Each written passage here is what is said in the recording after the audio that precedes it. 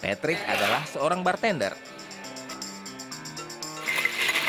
Di waktu luang, ia menggambari papan pengumuman di luar bar untuk mempromosikan menu spesial setiap hari. Alatnya kapur. We were on a strip of the street where there was tons of bars, and everyone had these boards out, and it all said the same thing: $3 rum and cokes, whatever. So I tried to be as creative as possible. That was my whole point, was to prompt interest for somebody walking down the street to say, oh, that's interesting, maybe I'll check out this place. Kreasi artistiknya berkembang, dan Patrick mulai dipanggil untuk komisi pribadi, termasuk oleh Smithsonian's National Air and Space Museum, museum dirgantara di Washington DC. Kuratornya memilih karya Patrick berupa interpretasi artistik sebuah kompas.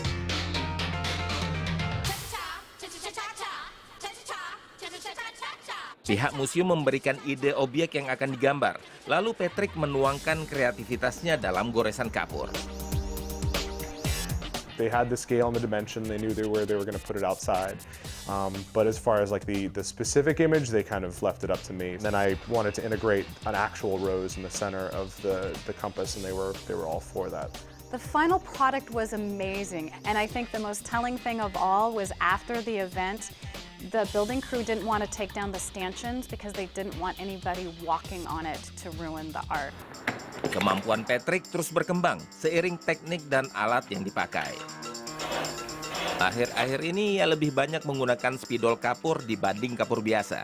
Misalnya saat menggambar karakter Swedish Chef dari sebuah serial televisi ternama Amerika. Juru masak kenamaan Jose Andres membayar Patrick untuk membuat papan yang unik di restorannya.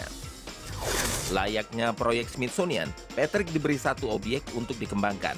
Mural ini hanyalah satu dari sekian banyak karya Patrick untuk Jose Andres yang punya banyak bar dan restoran di wilayah Washington DC. I did work for Haleo, I did some pillars and some lettering there, and then that was right around the time when they were opening up mini bar. So I just kind of started with a couple small projects, and then they just kept adding to it. Sebenarnya bisa saja dengan mudah Patrick memilih hanya menjadi seniman, tapi menurutnya belum waktunya. I could split off in either direction. I could easily go full time as a bartender or a bar manager, or something else, or I could go full time as an artist. And I'm being selfish right now because I kind of want the best of both worlds. Dari Washington DC, Tim VOA.